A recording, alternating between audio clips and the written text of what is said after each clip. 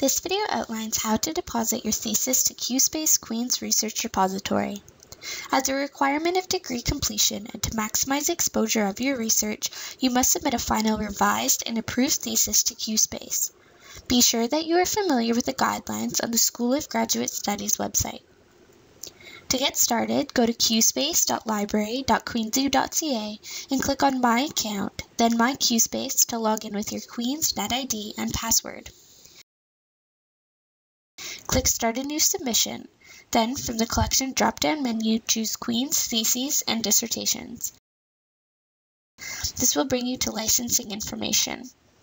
When you deposit your thesis to QSpace, Queen's will also deposit on your behalf to two locations.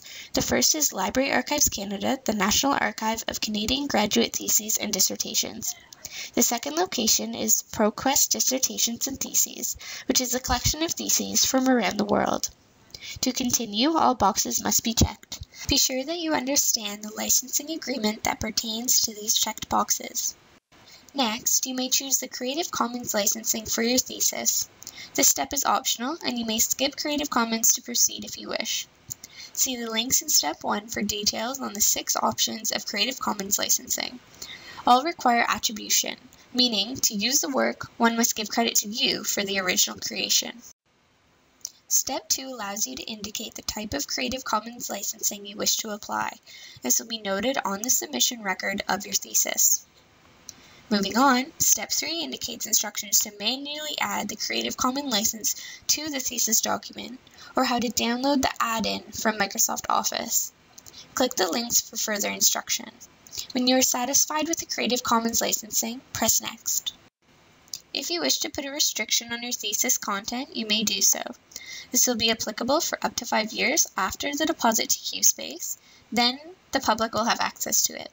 If you do not restrict your thesis, it will be available to the public in approximately 1 to 2 weeks' time. You can view the thesis restriction notice for further detail.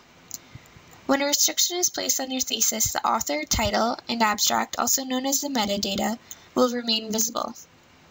Check the box to indicate a restriction and enter a reason into the text box. Moving on, enter the citation data, including your name, thesis title, and language of the thesis. The type will remain thesis.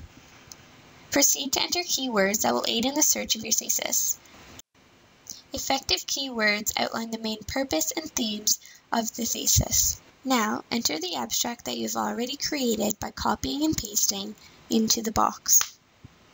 The next step is to upload the document file. Be sure the document is a PDF. You can refer to the information on the School of Graduate Studies website for exact specifications. Be sure to save the thesis document using the required file naming convention.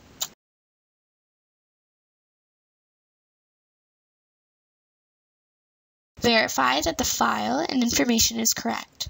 You may make changes to any section of the submission.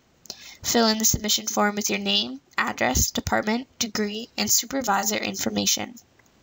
If you would like paper copies, indicate this here. You may now complete your submission by clicking Next. Thank you for watching.